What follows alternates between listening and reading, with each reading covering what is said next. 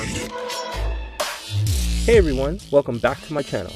Today I'll be applying and painting this look based on an albino gorilla. If you'd like to see how I did it, stay tuned.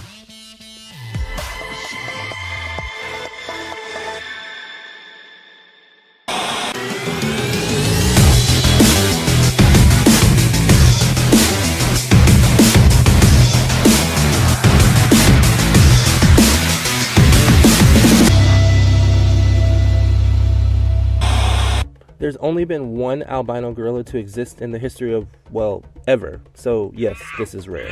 Alright, let's get started. I start with a base of Prosthetic to act as a barrier so the foam latex won't absorb all the paint. Powder to set it. Following reference photos, I base out the brows, cheek, and nose in purple using a stipple sponge to soften the color a bit.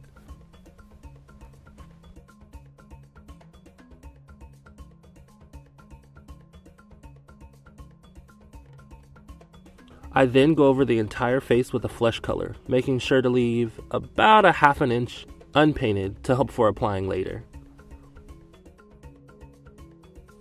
I take a blush color and go over the same areas I did with the purple. Layering the colors in this way will give the effect of skin translucency, which will help sell the look in the end.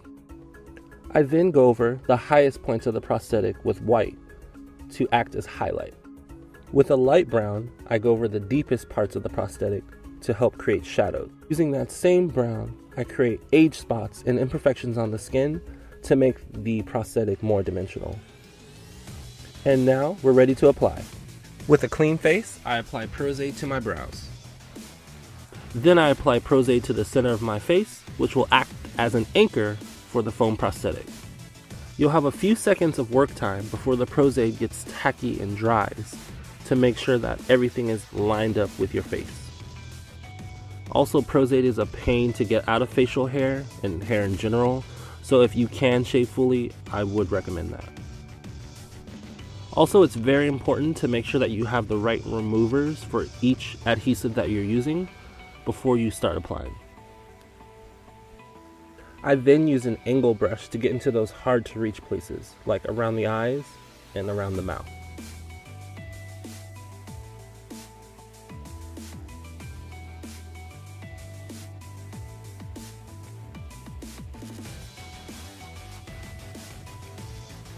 Set everything with powder.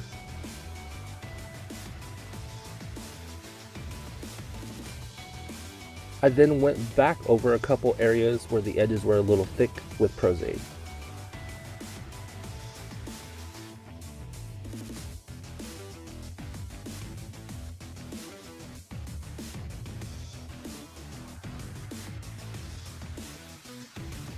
Now to paint.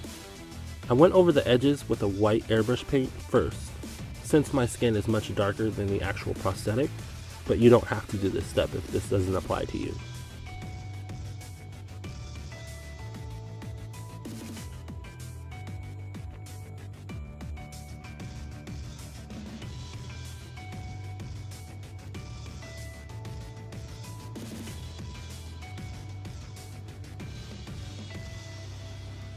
I then went over the white and a bit of the prosthetic with that same light brown I used in the pre-painting process to help blend the prosthetic to my skin.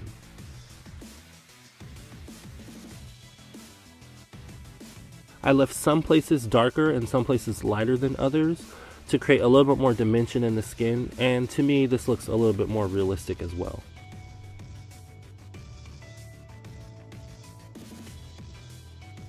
I then went in with a darker brown to contour some of the deeper sections like the cheeks, the jawline, forehead, temples, nostrils, and eyes. Again, I didn't spend too much time trying to blend the edges of the prosthetic because I knew my wig was big enough to cover it, and I knew it was only for video and photos. I then added a few more age spots for more dimension. I then used an alcohol activated palette to deepen some of the sections of the prosthetic, such as the nose, the cheeks, and the brows. Using a chip brush, I dab onto those areas and then use my finger to dilute some of the color. I then took a brown eyeshadow and deepen some of the areas of the face, such as the eyes, the brow lines, and deep wrinkles to make it a little darker.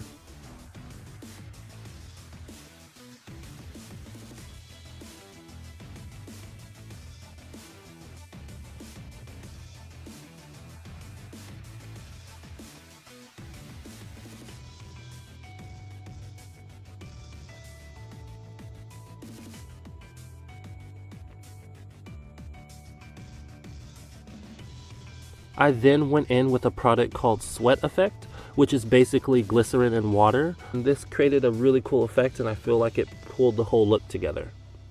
Then I put on my wig and costume to create the final look. And here's the final look. Please make sure to like and subscribe to my channel so you're updated when new videos come out.